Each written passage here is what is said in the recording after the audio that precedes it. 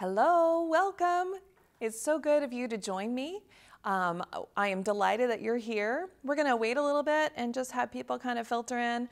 If you would over in the comment box, just put, where you're from. It's always nice to see how far and wide we have folks joining us.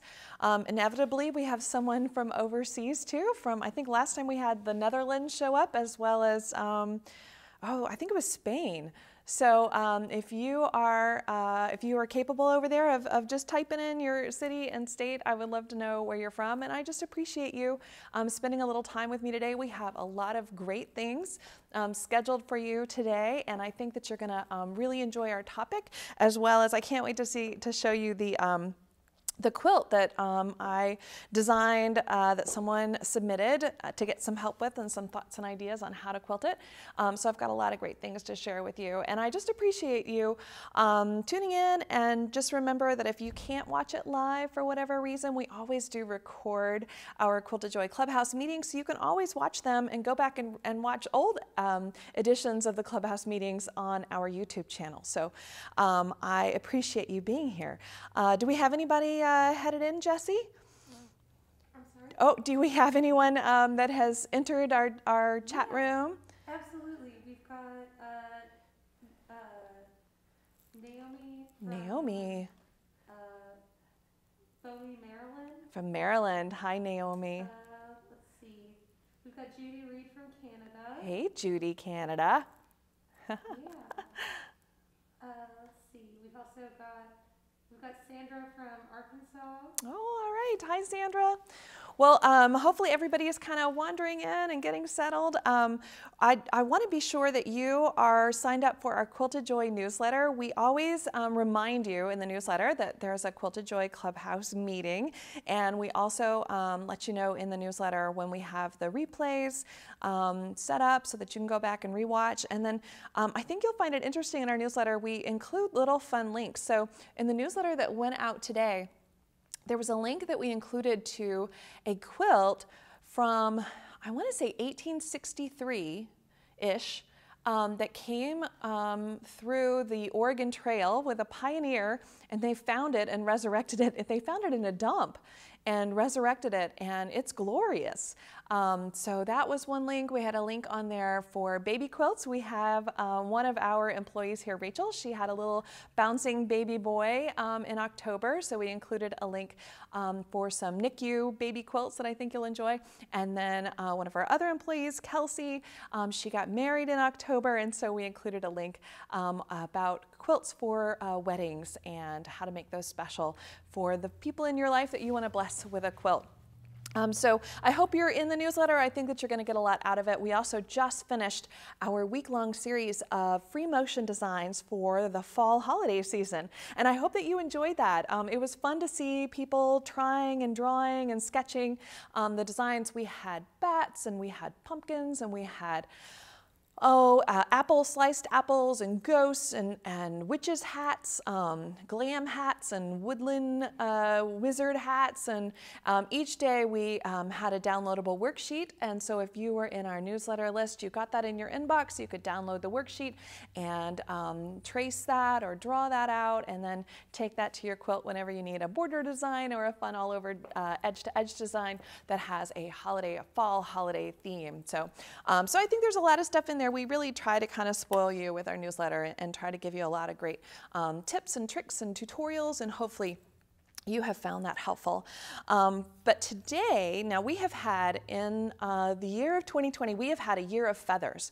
We started out with feather plumes and spines and how to put feathers in a diamond and how to put feathers in a square. We really played around with a lot of feathers, and I hope that you found that helpful, and I hope that you have found a feather plume that speaks to you, one that kind of comes more naturally to you. And we are going to kind of end our year with a feathered wreath. Now, the traditional feathered wreath is challenging. So if you are new to machine quilting, don't get all bunched up about this. If you have the concepts in your head and you can work towards a wreath, that's what I want for you. I just want you to practice and kind of get to know how to create a wreath. But don't expect perfection, right? From day one, it's not going to happen. So this is one of those skills that you build towards. But I want you to see how it's created, and really the secret, the key to making a feathered wreath is in preparing the space you're going to feather and putting as many registration lines to help you stay oriented as you can. So what I've got here on the, Kelsey, I think I'm going to take this camera if that's okay. So what I've got here on the fabric is I've just got a 6-inch block that I've stitched out, and then I've put my registration line. So the 6-inch block I've stitched, and then I went ahead at the 3-inch mark and just did a crosshair. So now I have it equally divided, and then I've got 3 circles marked. I've got an outer ring, I've got an inner ring, and I've got the center ring.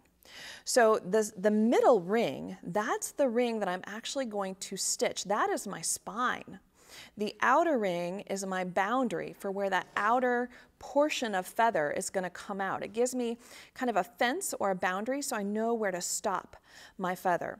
The inner ring tells me, again, a boundary line, a fence, a guide for where to stop my inner feathers. Now today, we are talking about the outer feathers only.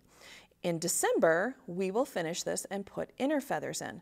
But right now, we're only going to be working on the outside of the spine. So let's talk about getting these sizes. So this 6-inch block, I put a 6-inch circle in. So I have a 6-inch circle, and this happens to be Quilter's Groove, Lisa Kaye's rulers. So 6-inch. Now keep in mind that when a ruler says it's 6-inch, you need to double check and see if I were to draw right around the edge of that ruler, do you see that if I were to draw around it, I would not get a 6-inch circle? Instead, I would get a 5.5-inch circle, because a machine quilting ruler is built so that when your hopping foot goes up against it, and Kelsey, I'm going to move the machine over here, and maybe you can take the camera that's on the machine so they can see. Is that good? Can you see? Yeah. Okay. So the hopping foot, your ruler foot, whether you're a sit-down or a stand-up machine. Now, obviously, I have the plastic still on this ruler, so ignore that, right? You take the plastic off of yours, but the LED's off. Yep. Oh, it's probably off the plastic. Yeah. Okay. So I just pulled this off our shelves, though. That's why it has plastic on it. You would take the plastic off, right? Yeah. Okay. So the reason it is not a 6-inch circle, but it will give you a 6-inch circle, is because your ruler foot, the needle is a 1/4 inch away from the edge of the hopping foot. And so as you travel and trace around the ruler, you're adding that 1/4 of an inch all the way around so that it will add a total of a 1/2 inch to that circle size. So this technically is a 5.5-inch circle of acrylic. When I stitch around it with my hopping foot or my ruler foot, if you're on a domestic, a sit-down domestic, I will get a 6-inch circle because of the distance between the edge of the foot and that needle. Kelsey, can you take the other camera that I'm holding? My thumb, oh, sorry, yeah. Okay, so there was that 6-inch circle. So that was that outer ring to give me a boundary for where my exterior, my outer feathers are going to stop. Now let's talk about this inner ring. This inner ring here is a 2-inch circle. And so to draw that, you know what? Okay, so I was making a point about the 6-inch circle. It's actually a 5.5 piece of acrylic. So I just wanted to show you how I would actually draw that on my fabric, since my pencil, my chalk pencil here, I can't trace right up against the edge of the ruler. So what I use is this little drawing wheel. And this little drawing wheel will give me that 1/4 inch spacing. So when I stick my chalk pencil in, it moves my chalk pencil so that it's a 1/4 inch away from the ruler, and that will add that 1/2 inch all the way around, so that I get a 6-inch circle from that 5.5 inch piece of acrylic. I hope that's clear. If I were to stitch with it, this is how I would add where my needle actually would hit. So now I have my 6-inch circle. Let's talk about this interior circle. This interior circle is a 2-inch circle. And I've used Lisa Kaye, these are all of her rulers. So this is Quilter's Groove. And I use the 2-inch side, these kind of nest in together. I use the 2-inch side of her ruler. And you'll notice there's an interior circle here that you couldn't reach with your needle, right? Because there's no like entryway. It's a circle inside a piece of acrylic, so I can't get my hopping foot in there. So that circle is a 2-inch circle, and it's used to actually draw and mark. So it gives me the actual size I need so I can use my marking device and not need a drawing wheel with this 2-inch circle. By the way, this side over here, if I were to stitch around, do you see that it is 1.5 inch circle piece of acrylic? So if I were to put my needle up next to it, I would actually get that 2-inch circle because it would add that 1/4 inch all the way around.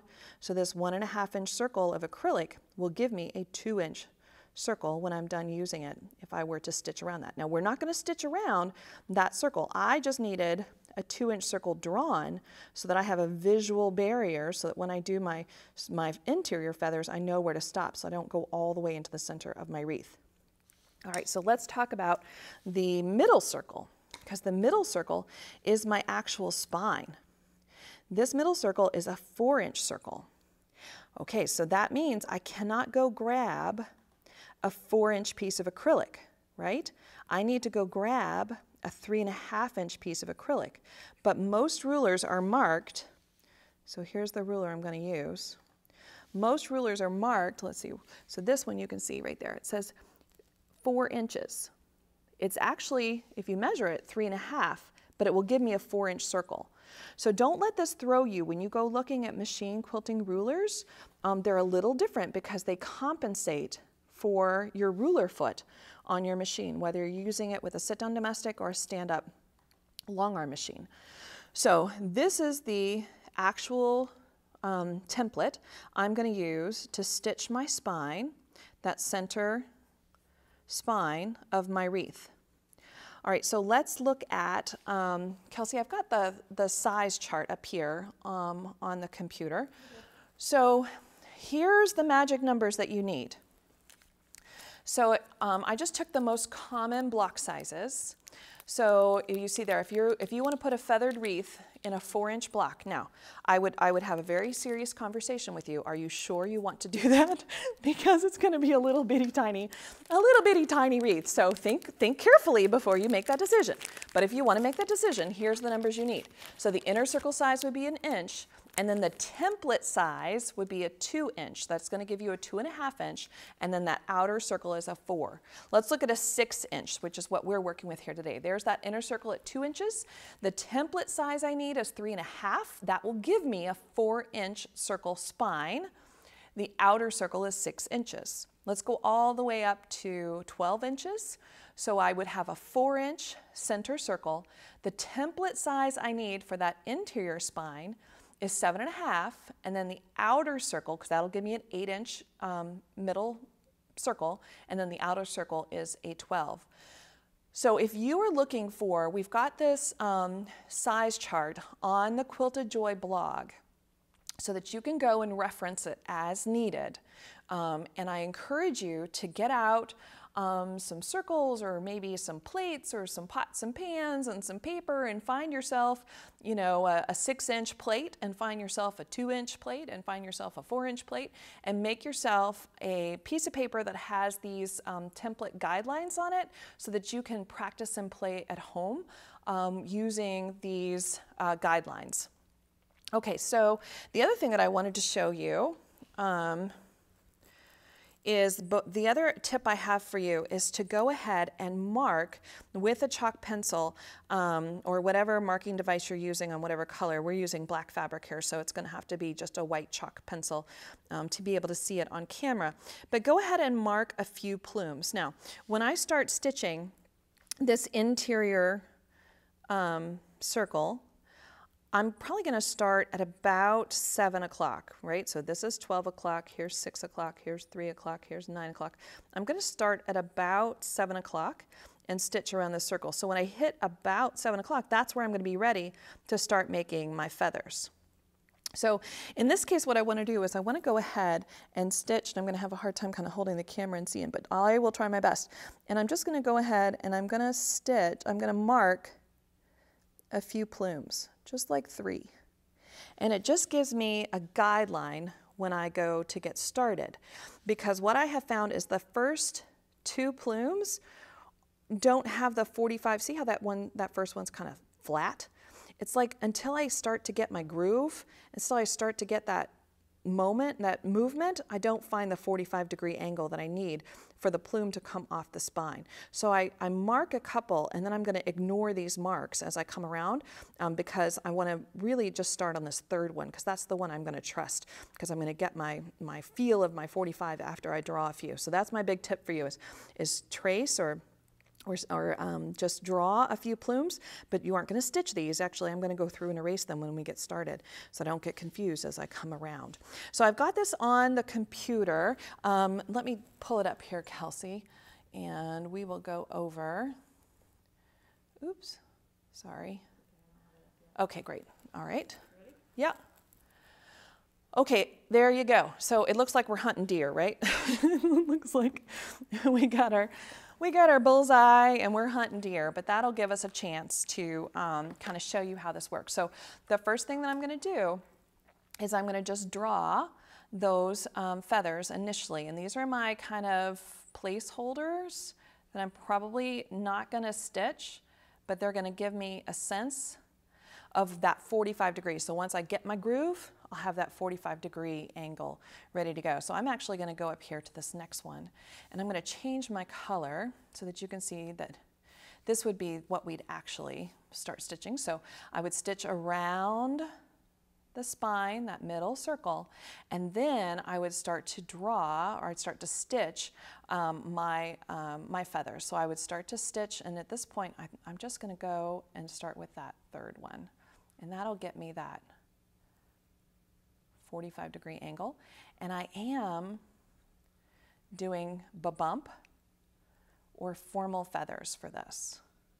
And the reason I've chosen ba-bump formal feathers is just because if I do my favorite, you guys have seen me do my little curled feather, it just doesn't, it's like if you don't time it right, you don't get, you know, when you go and meet the first plume that you did, you may or may not be on a curl, you may be on a regular feather, and it just isn't going to look all that great.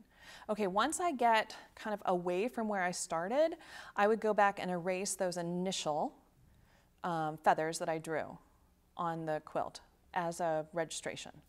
And then I can go ahead, so I would just leave my needle down, and then I would probably do it when I hit the spine rather than up there at the top of the head of this feather. I'd probably put my needle down here and then go and erase those few plumes. You will get to the point where you don't need to erase them. You will just naturally ignore them. But when you first get started, definitely draw them.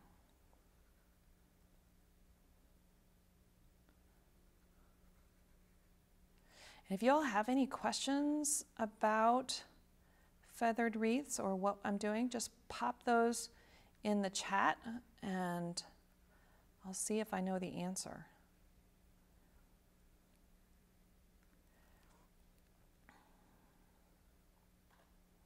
I'm going to kiss the top of his head, come around, and I'm looking ahead to the space I have to fill before I can meet up with where I started. So at this point, I'm thinking in my head, this is too big for one plume. So I need to fit 2 plumes in here.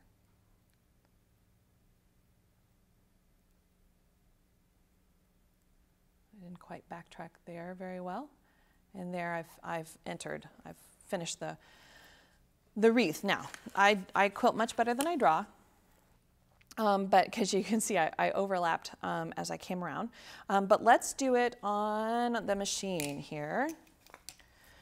And I am going to bring my needle up, bring my bobbin up.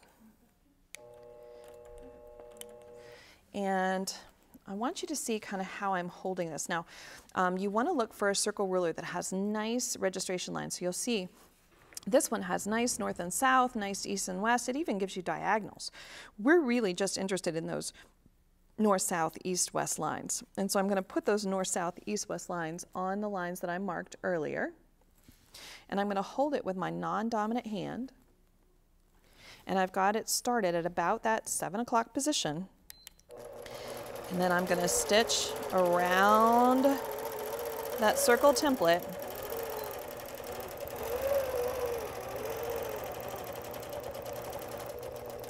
until I meet up with where I started. And I'll stitch these tails when we get away, when we start to go over here and erase the first few plumes that we did.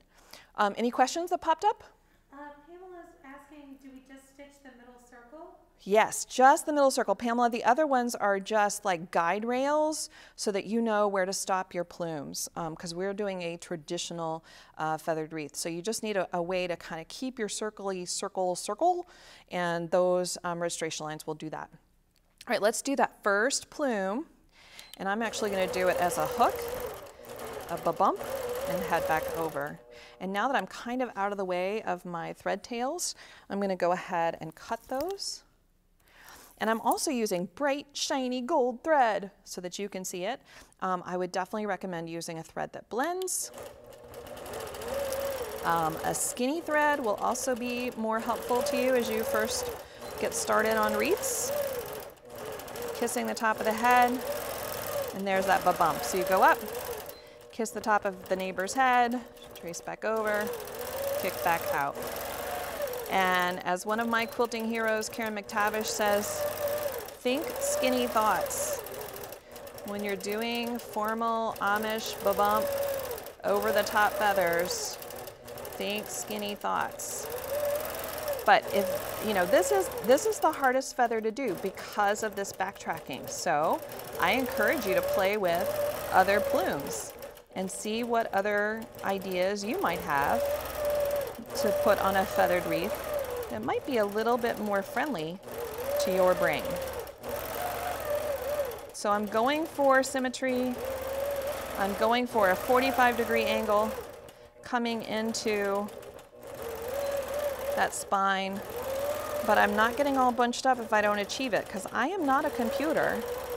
I'm a human, and I can't get the perfection of a computer. All right, I'm just going to erase those plumes that I sketched initially just to get myself started.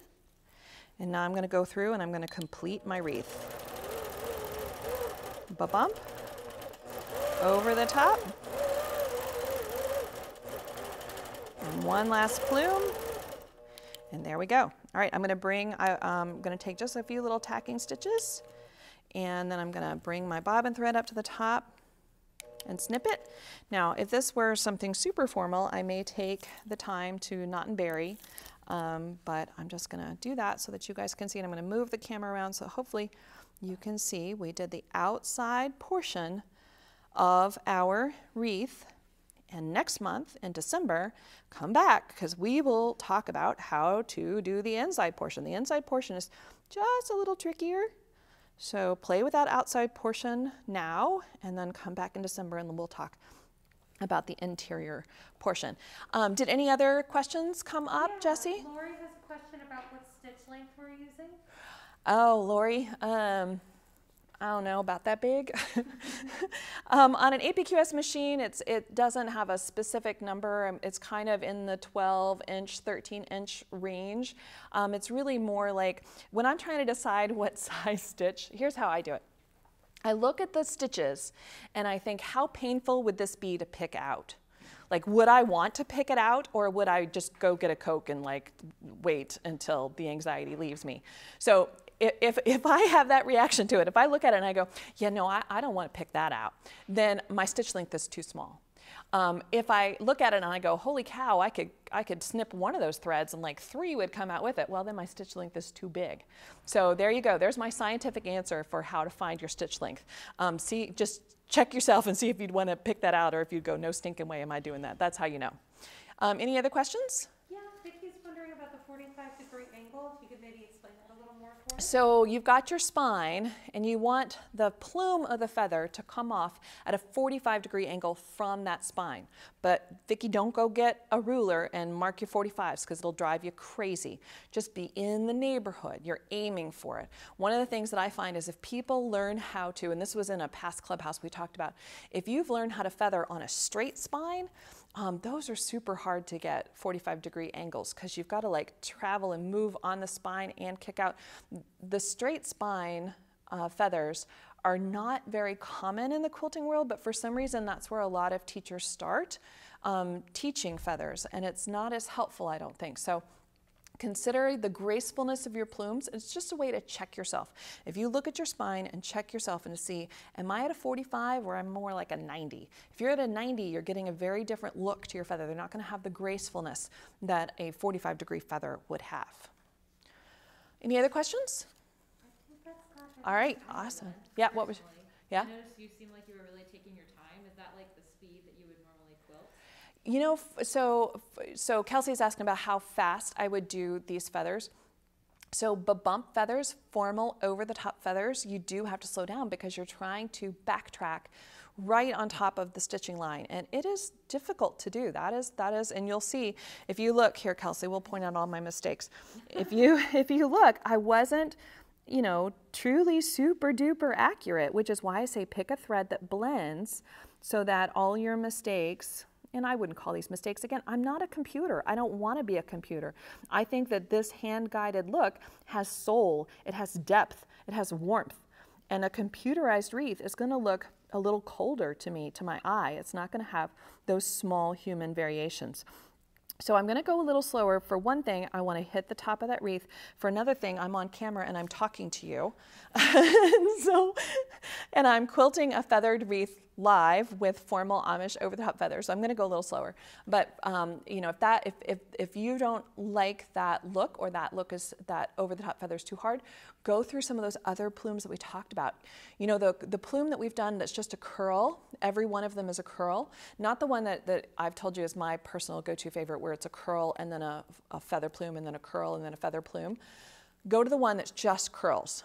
Every single plume is a curl, and it will be much easier and much more forgiving to put it on a wreath. I wanted to show you a truly traditional feathered wreath.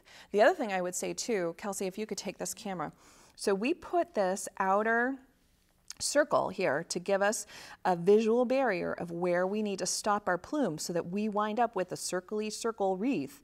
Your other option would be to go ahead and kick your plumes out and fill in, you may have seen this, fill in this whole corner, and it completely changes the look of that feathered wreath, but it's not super traditional, and I wanted to show you super, super traditional feathered wreath. So, so I told you about where you can go to get the wreath sizes. So you can go to our Quilted Joy blog and you can see the wreath sizes. And I apologize, it sounds like there's a giant knocking on the door. Our neighbor is putting up shelving, so you're going to hear some bangs and some noises. So I apologize. And then I also wanted to show you some of the marking tools that I use. So the one that I was using here was a chalk pencil, and pardon me. Got a couple of versions. There's the Bowen chalk pencil, there's the Soline chalk pencil, and it just gives you a really fine tip to the chalk, and so that is super, super helpful. And then you can also find it, because we used white, right? But if I were on a different color fabric, I may want a different color chalk. And this one has white, pink, and black in it. It's a multicolor. You just select which color you want to use in your chalk pencil. And then to erase it, oh, and then the other one, if this was white fabric, I'd probably grab this, which is a purple. I'd probably use purple and not the blue, but I'd use the purple to do those circles and those first few plumes.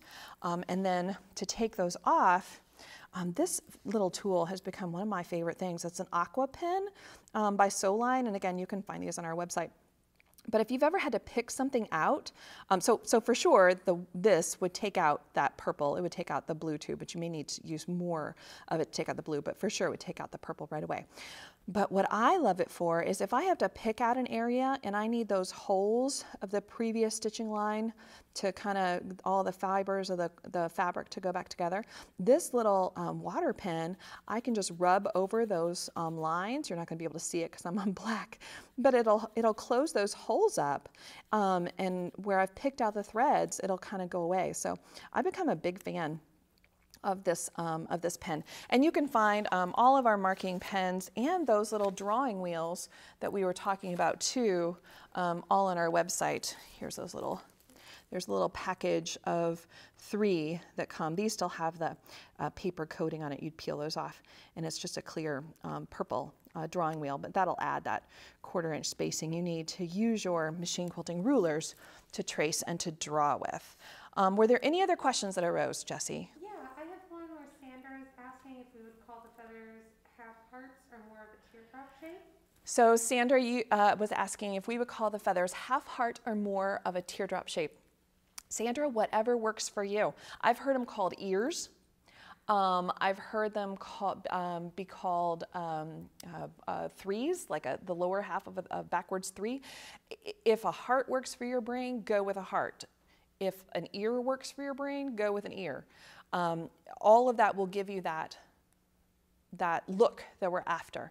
Go pleasing to your eye. Don't get into this, oh, it has to be approved by the quilt police. I don't believe in the quilt police. I don't listen to the quilt police. I don't particularly care for the quilt police. You make it pleasing to your eye, and it'll be beautiful to you. And that's what you're after. Don't compare yourself to other people and other quilters. You are your own quilter. Any other questions that arose? Cheryl was wondering what weight thread we were using. Oh, great question, Cheryl. We have a 40 weight thread that has a little bit of a sheen to it, and there are many different, we actually just added a whole bunch of new colors. You could use glide for this. Again, though, if you're doing, gold glide thread on black fabric, 40 weight, it's going to show when you don't hit the top of, when you don't backtrack specifically on your line. So you may go with something skinnier to try this at first. You may look at a 60 weight. That would probably be a great choice for the first time you try to stitch this. And of course, I would just put some play fabric. Just make yourself a little sandbox and play. Don't go grab your double wedding ring that you've been working on for 5 years and start doing feathered wreaths inside your double wedding ring. That's not the place to start practicing. But a 60 weight thread, I think, would be probably the best choice as you get going. So I was living on the edge here with 40 weight so that you guys could see it really well. Any other questions that came up? I think that's about what we've got at the moment. Awesome. All right, well, hopefully that was helpful. I would love to see your wreaths in the Clubhouse, so post them in the Clubhouse so we can see your doodles. Doodle on paper first. Don't start with the machine, start with paper. And I tell you, you saw me drawing on the computer. It's not going to look that hot, but if you've got the path in your brain on the paper, then when you go to the computer, it will translate. So. All right, well, I wanted to thank our sponsor, APQS.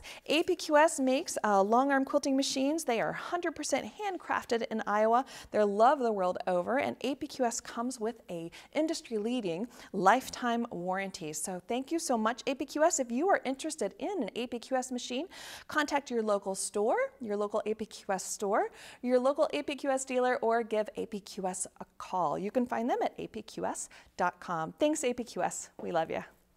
All right, so I have a fantastic studio tour. You're going to love how she has her studio laid out. This is Tamara Bobbitt, and she let us kind of come in a few weeks ago and be nosy. So we recorded this a few weeks ago, but I think you're going to enjoy the way she has her studio laid out. Let's take a look.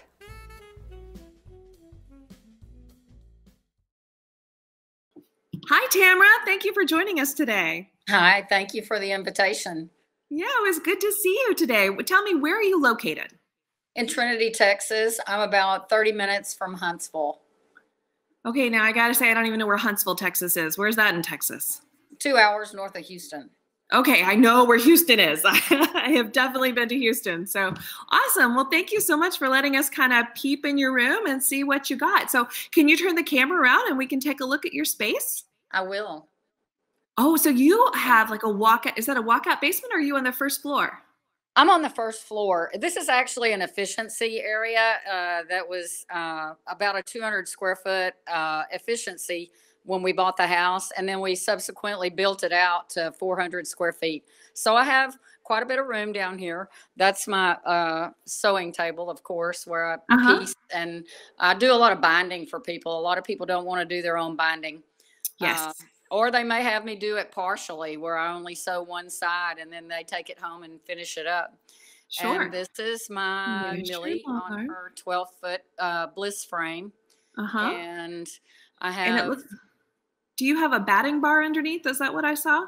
I do have a batting bar underneath, and I do store my batting under there because being in a small area, it really helps to have that. I also have several rolls in a storage area, which is really helpful.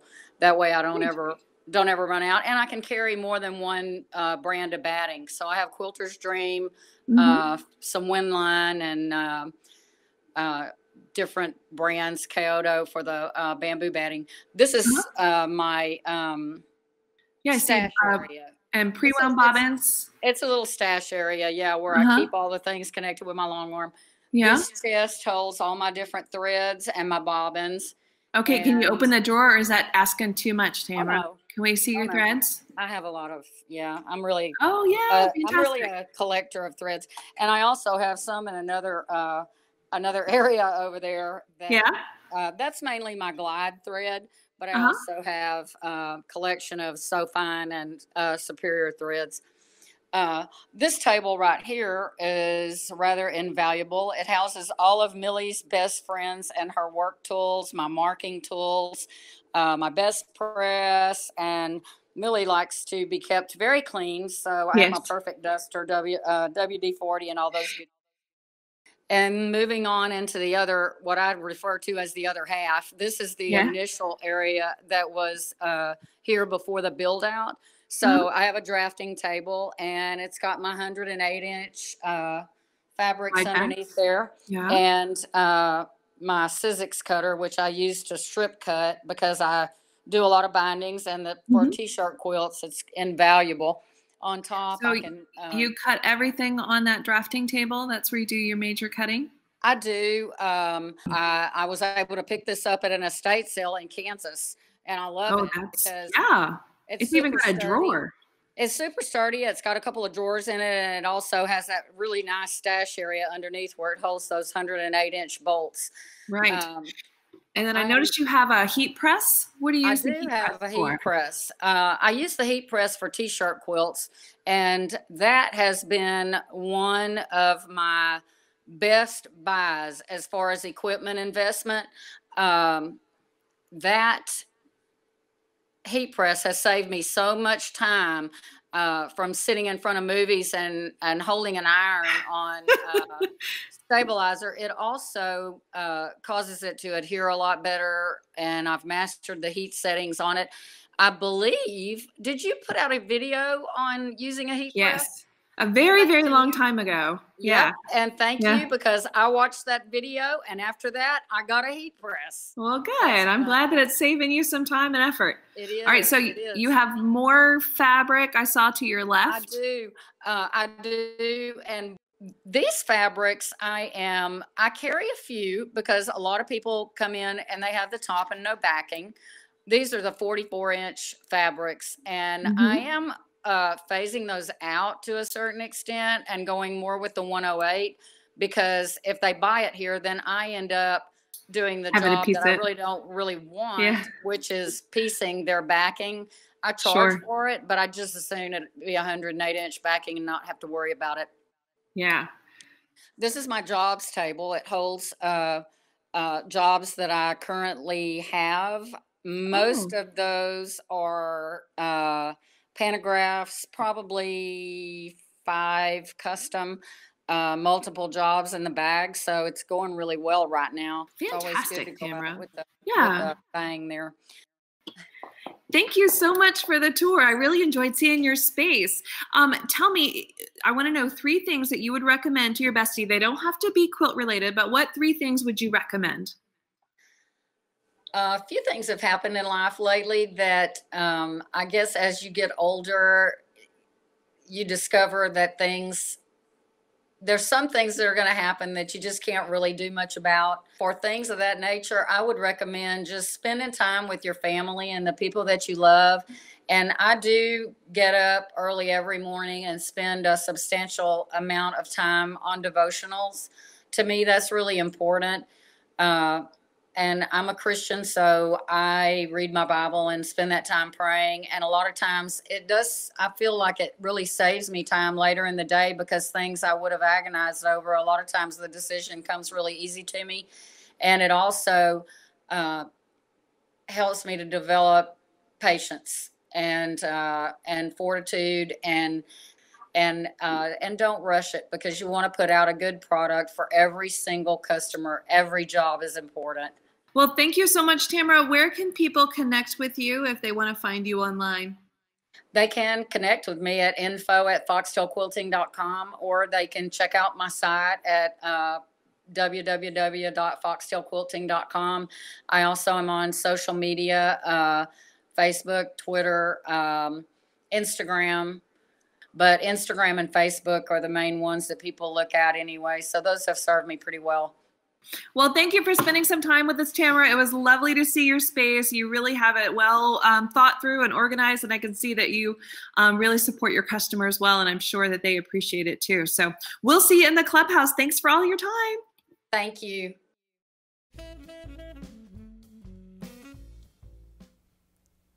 Doesn't she have a lovely studio? If I am ever in your neck of the woods, Tamara, I want to sit on the porch right outside the front door in a rocking chair and talk quilts with you and enjoy your space. You have a beautiful area to quilt in. So thank you so much for sharing it with us.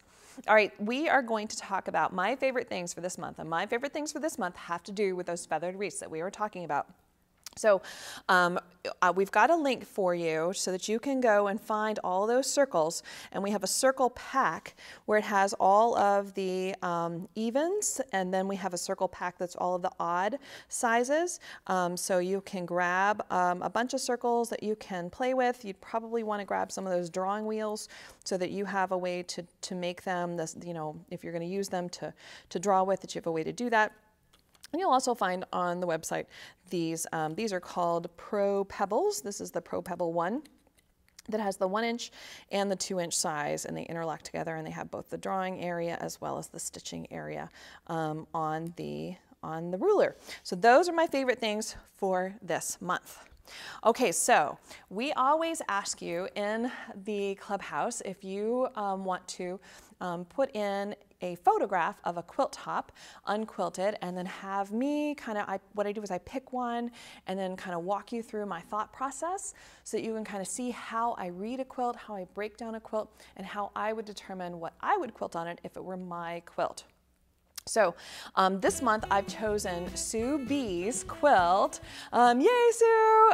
This was just such a dramatic and geometric, beautiful quilt. And so really the first thing that I'm going to do when I look at a quilt is I'm going to kind of take an overall picture of it. I want to have in my head, are there problem areas? Are there places that I want to avoid the eye or draw the eye away from? Or are there places that I want to pull the eye towards because the piecing is spot on? And I want you to appreciate how glorious Sue's piecing is. I'm going to zoom in here so that you can appreciate with me. Take a look at those striped sashings. Now, she cut those, they're so perfect. She took so much time to cut those so that she didn't have wandering, wiggly lines. She had straight lines. And look at how they line up across from those cornerstones too. Sue, I am so stinking impressed. You did a fabulous job. And so when I looked at this, the first thing I thought is, I do not want to draw the eye away from the straightness of the fabric and the pattern and the lines that she's created. I want to pull my eye right towards her piecing because she did such a spectacular job on this quilt. So as I started to look at this design, at this quilt top, and what I would do with it, and how it has those overlaying squares, and the eye kind of dances between those kind of squares that are created by the green to the squares that are created by the blue. I thought, you know what, I could probably make a whole other square in there too, so I have a third square. So my first thought was to actually go in, and I'm gonna zoom in because I think that's gonna help you guys see a little bit better.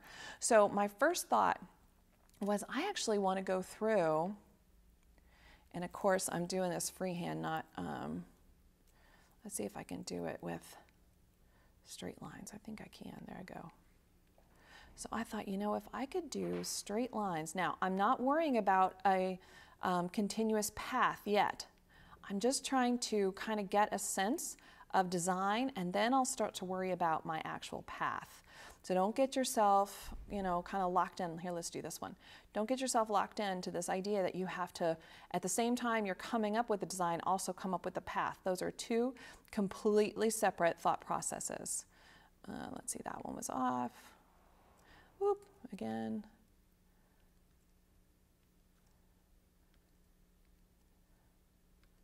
Okay, so I thought, you know, if I can keep on going. So that was around the blues. And then let's do it up here just so that you can start to see how it comes together.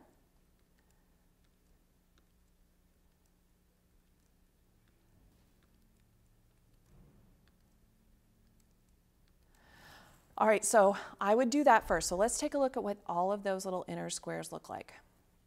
So I'm going to zoom out just so that you can see what our quilt looks like now. So do you see how I've added another layer of squares? So it's square and a square and a square, and it just adds a lot of interesting variety. So then I started thinking about, okay, so what am I going to do about those brown squares? I'm going to zoom in here so that we can see a little bit better. Those olive brown squares, what am I going to do? How am I going to fill that space? And I thought I really want to keep everything kind of simple because there's such strong geometry in her quilt. But I thought I would like to make it a little bit softer. So I thought, you know, if I just did an arc in and an arc out, right? So an arc in and an arc out. Again, I'm not worrying about path. I'm worrying about design right now.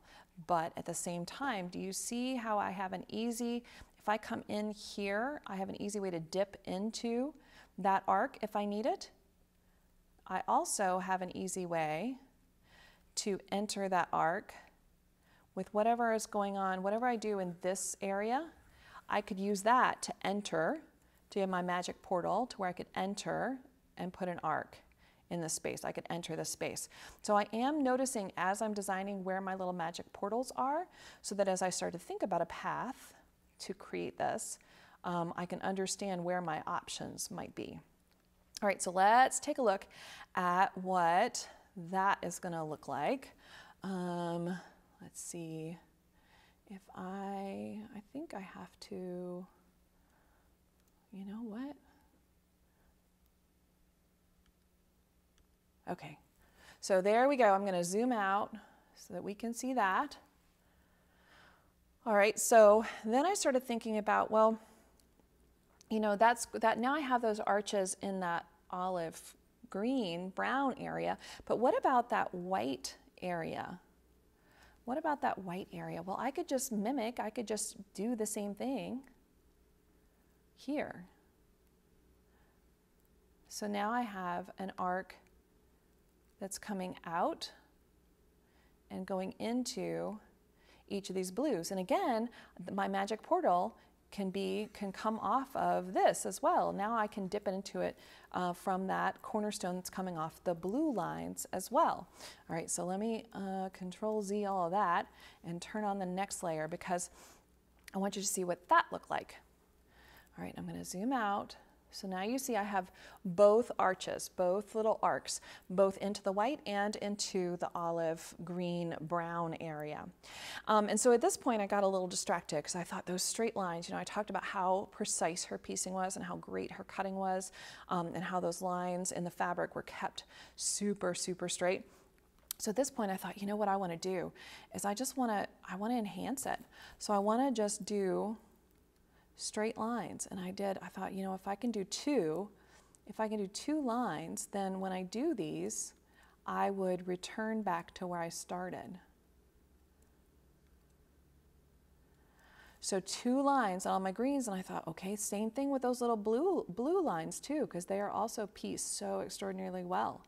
And so again, by doing 2 lines, because it's an even number, we've talked about the magic rule of thirds before, because it's an even number, it's going to return me back to where I started. All right, so let me Control Z all that, and I'm going to turn on the next layer so that you can see what it looks like when I add those straight lines all along her quilt.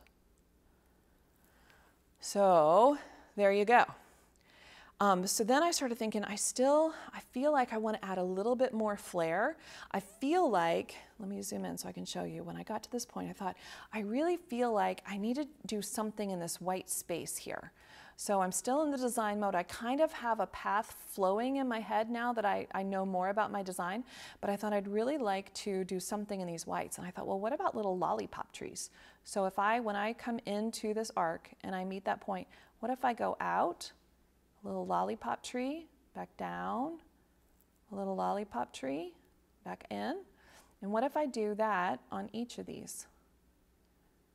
So when I reach this intersection, I would then head out and back in with little lollipop trees. So as I'm going around and I do this first arc here, when I enter that intersection, I pop out, lollipop tree, head back, pop out, lollipop tree, head back.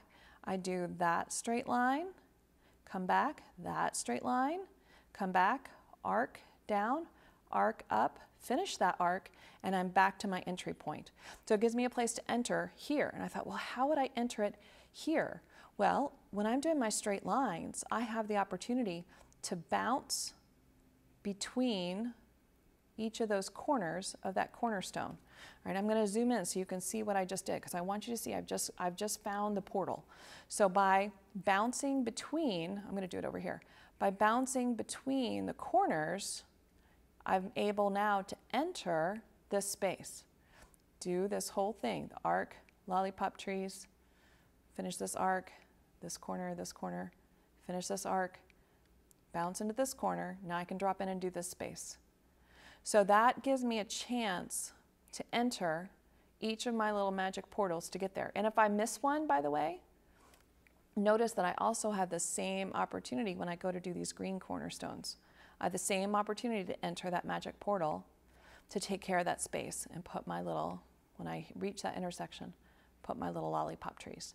All right, so let's take a look at what that looks like. Hopefully I can undo all those lollipops. Okay, I think I got it. All right, so there's my straight lines. Let's look at our lollipop trees, and I'm going to zoom out. Okay, Sue. Oh, look, I missed a lollipop. I wonder if you can see that.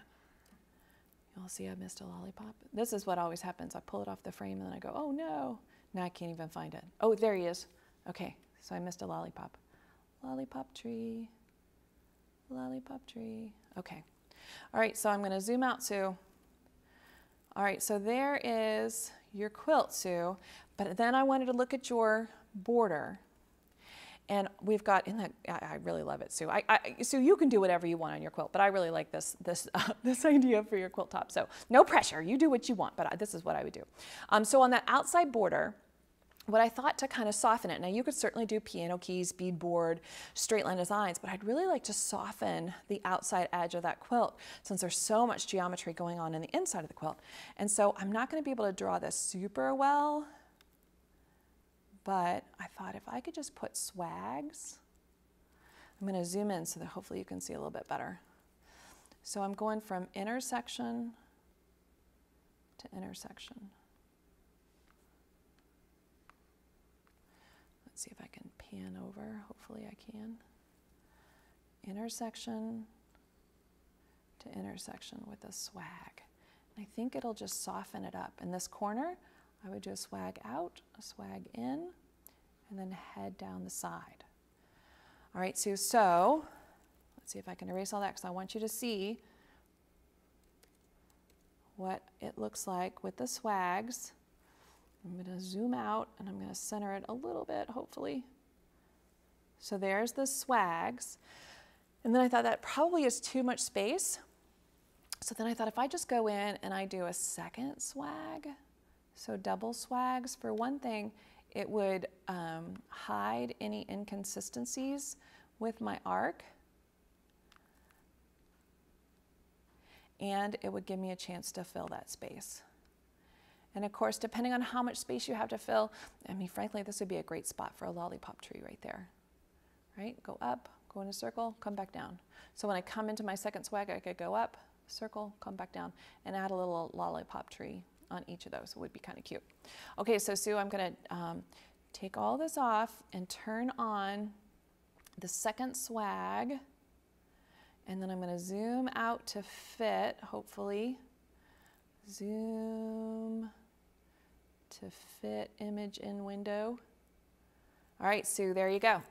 That is kind of how I focused on design first and then focused on paths to get there.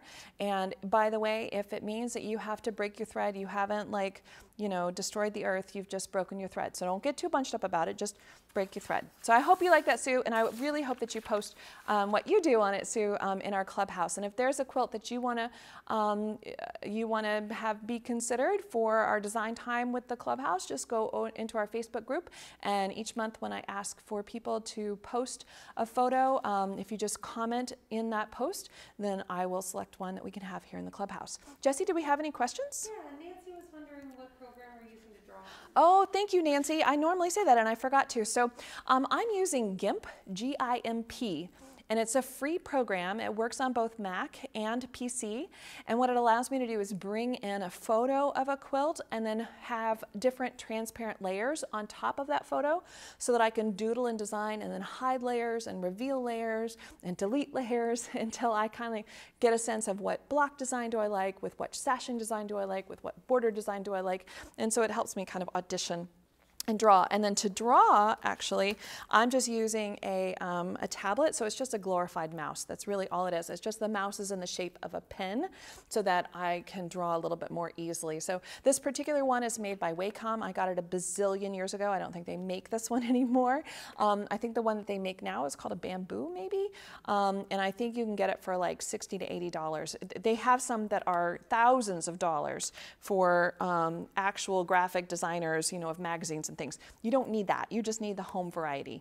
But it's just so much easier to draw with a pen rather than a mouse. Any other questions, Jessie?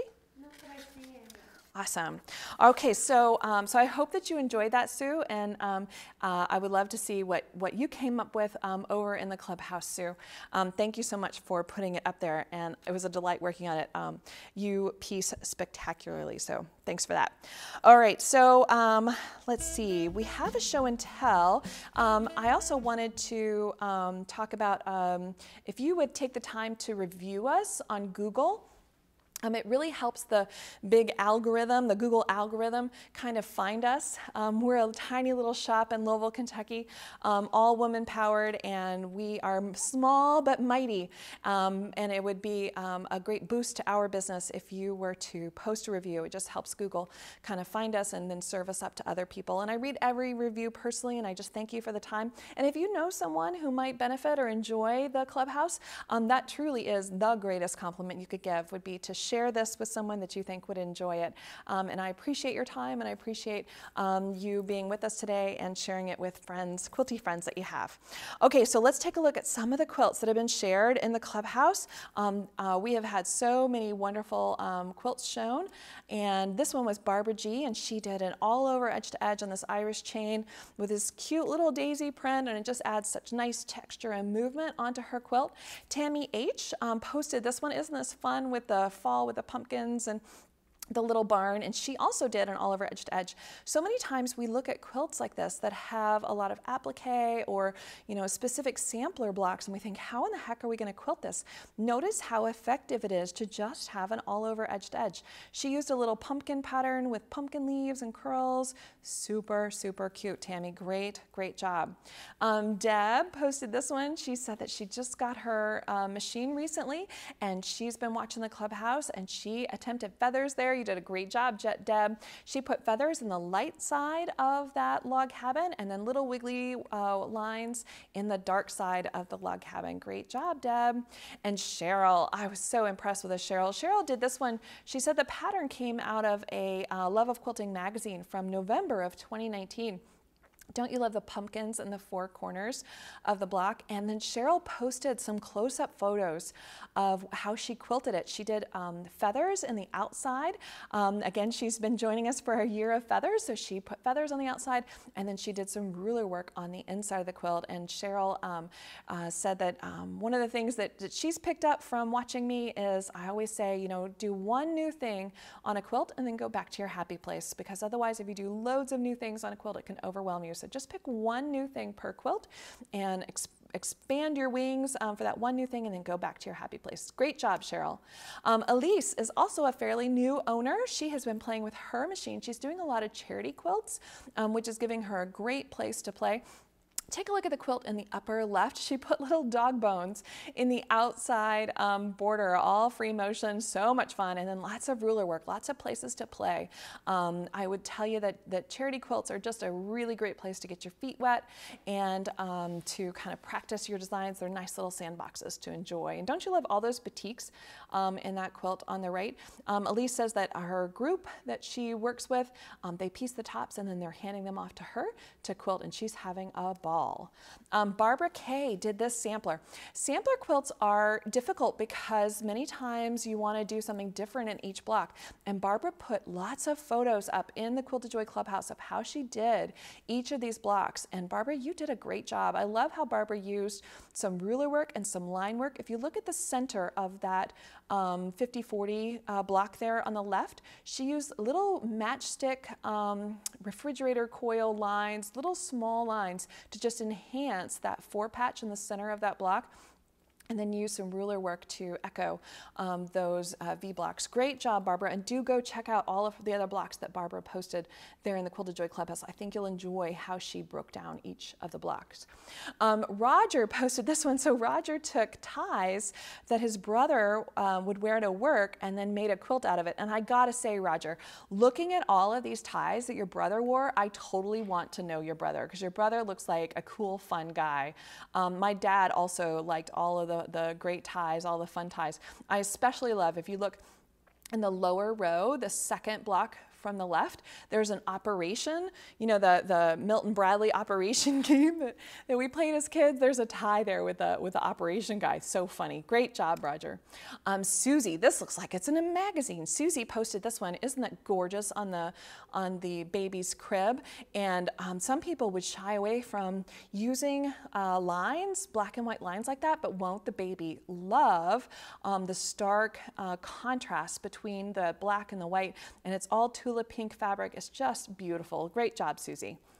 Athena posted this one, and Athena did all of the dye, all of this fabric she used, she hand dyed it. It's all ice dye. And I don't know if you've ever done dyeing, but it's you're kind of gambling. You're just kind of rolling the dice and then checking out and seeing if you like what happens. And Athena, I love what happened. You did a fabulous job. And notice how she pieced it, just simple little bunny hops, and so super effective. She even ice dyed her backing fabric. And there's more photos there in the Quilted Joy Clubhouse of her quilt. Really gorgeous. Rhonda posted this one, again a sampler. Again, she's done each block differently, and she said that her daughter actually pieced this, and she's been using this to practice with. And if you take a look on the left, I've given you a little close-up of one of the blocks to show how she did it. And I really like her flower bloom. So in that half square triangle, sometimes we think we have to have a specific shape or something going on in the dark side of the half square triangle, and a specific shape going on in the light side of the triangle. And that shows how effective it can be to just have one shape that crosses over the light and the dark. Rhonda, great job. I really love your ribbon candy in the sashing as well. Again, more pictures from Rhonda are over in the Quilted Joy Clubhouse, so go check it out and see everything that Rhonda did. Just a fabulous job. And I appreciate you guys so much posting what you're working on in the Clubhouse. It's always fun to see what you are doing.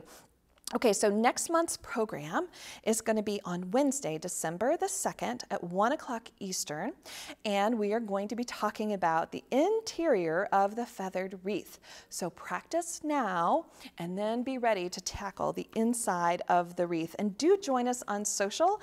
We are on Facebook, and you will also, you'll find our Facebook page, where we post a lot of things about what's going on in the shop, and then you'll find the Quilted Joy Clubhouse, which is where we kind of party and kick back and have fun. And then you'll also find us on Instagram. A lot of time on Instagram, I'll post more personal stuff about what's going on in my little world. And then you'll find loads of tutorials and great videos over on our YouTube channel. So I encourage you to follow us on social and make sure that you subscribe, and that way you'll be notified every time a new video is posted. So thank you so much, and I will see you on Wednesday, December the 2nd, 1 o'clock Eastern, 10 o'clock Pacific. All right, bye guys, see ya.